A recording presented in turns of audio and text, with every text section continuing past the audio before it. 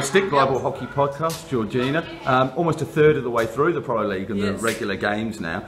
How's the group coming together and how are they finding the slightly different format from the pure tournament format that everyone's used to? Yeah, I think the great thing about the format is that we get to rotate our squad. I think as you've seen, we've been rotating our 27 players, so it's great that everyone gets a match and be able to work on connections and find what group works and what group clicks.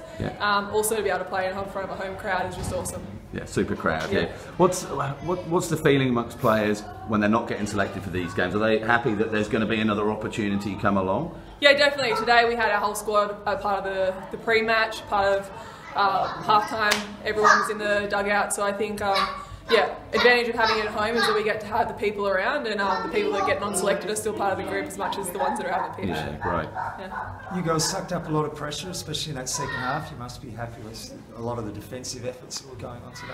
Yeah, I think one thing we always count on is that we can scramble well, and I think we showed that again today. Obviously we need to tidy a few things up so we don't put ourselves under a bit of pressure, but GB are a great side as well, so I think, obviously happy to be able to keep the ball out of the net, and our keepers did a great job again today, so we'll just keep that going. Right, I hope you get the same support in 2 weeks' time. So, thank you very much. Thank you. Thanks, Cheers.